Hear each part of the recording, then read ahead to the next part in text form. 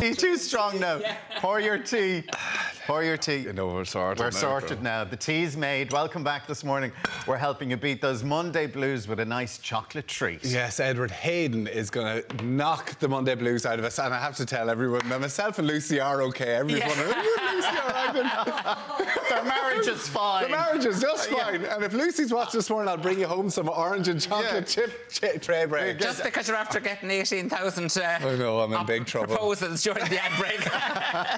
If you're not happy with her, Tommy. Yeah, let's move on to the Traybake. He can listen attentively more into the recipe and learn how to make this, and he can tell her he loves her with cake. I'll be in the good bits. That's how you do it. Chocolate and cake, can't go wrong. I'm going to do a lovely sugar burst for you this morning, so I'm going to do a chocolate and orange and chocolate chip Traybake. What am I doing? Was this talk of love getting too much for you, Edward? Absolutely. I'm all loved up. Orange and chocolate chip Traybake is what I've got. So I've got 8 ounces, 225 grams of butter and sugar. So I've got that really well softened there, and I'm just going to pop that into my machine and give that a really good beat. And the butter is nice and soft.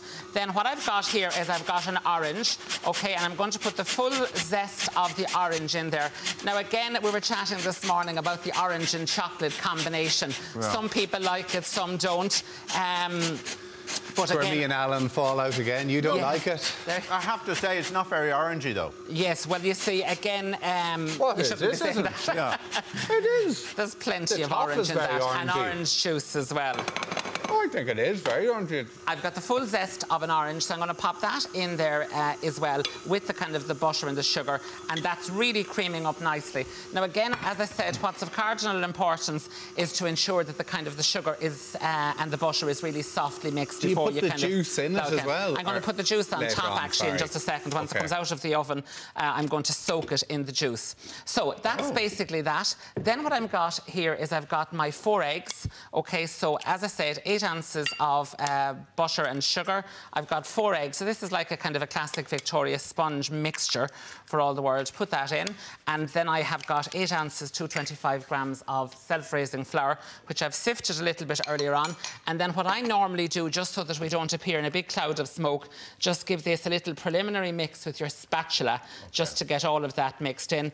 And then I'm going to return that gently to my mixer and let the mixer kind of get that really well beaten up. I want to give you a little kind of a tip now for your chocolate chips in just a few minutes, because you can see that mine are evenly distributed. Somebody will write in the bake. Someone will write in and say that their chocolate chips go to the bottom, because that can sometimes happen. I'm going to show you now in 2 seconds. So I've got my tin here. A couple of minutes there, just. Yeah. That's all right. I could do an awful lot in a couple of minutes.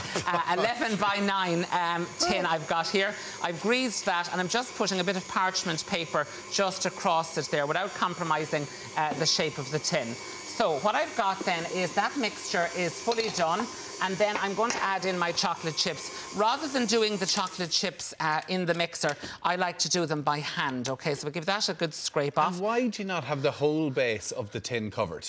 It just means that this kind of be lifting out, but you won't ruin the shape of the cake. So here I've got my chocolate chips. Full of questions this morning, Tom. Stop asking questions. Let him and that doesn't give me the time to answer them. Now I'm going to mix in my chocolate chips in there, just like so. So I'm going to mix in a good lot of the chocolate chips. I've got about 100 grams of those. Pop those into my tin. So give them a nice little mix around, pop them in. And then with the remaining chocolate chips, what I tend to do is just pop them in on the top. OK, so pop and spread that right out nice and quickly. And then I'm just going to take a few more of those chocolate chips.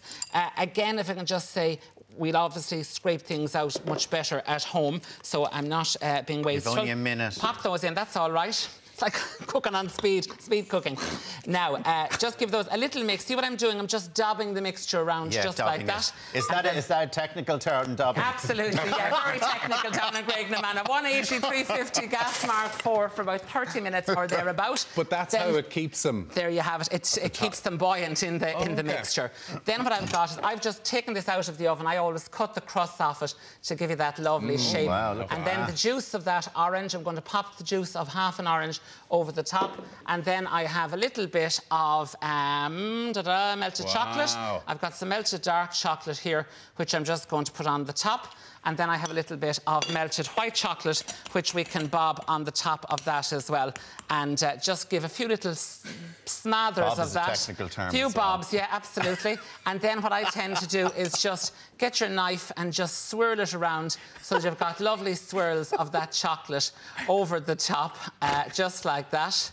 Now, absolutely, we're going to cut that up. You can see I've got it done there. Now, you're terrible rude to be laughing at me after I'm coming up from the country this morning and bringing you cake. You're bringing no cake home now to Lucy or Carol or anyone else. You can bake your own. That's what I have to say. Everyone at home will bake it. It tastes delicious. It's gorgeous, Edward. That's good. That's good. It's gorgeous. Look, I've eaten mine. It's all gone. It's all actually gone. beautiful. It's so soft as well. Yes, of course. You'll get a belt of an orange now and this is over. You'll get the orange full impact. Anyway, I think everyone at home will think it's lovely. They will. They'll think it's gorgeous. Are you going to put it up on the plate thing? Oh, no, we have it here. Look at these. Yes. Look at these. Isn't that? That's absolutely delicious. Now, I have it up on the platter and then cut them up just like that. And this are gorgeous if you're having friends around for coffee or people are still returning to the workforce and the workplace. Bring them in gently. a little treat. Bring those in, a little treat just like that. Thank you and say so you much. saw them on the telly with Edward. Edward, as always, a pleasure. I wonder. Absolutely beautiful. You can slap Tommy now in a minute. No, you can't. No, you're not allowed to do that. It's delicious, Edward. Thank you so much. Still lots more to come in the next hour of Ireland. And we'll be meeting a campaigner to discuss what needs to be done to make women feel safe on our streets. Oh, I've needed a laugh. And Code Line, Steve Garrigan is going to be here to talk to us about his new memoir, High Hopes. We'll see you in a few minutes.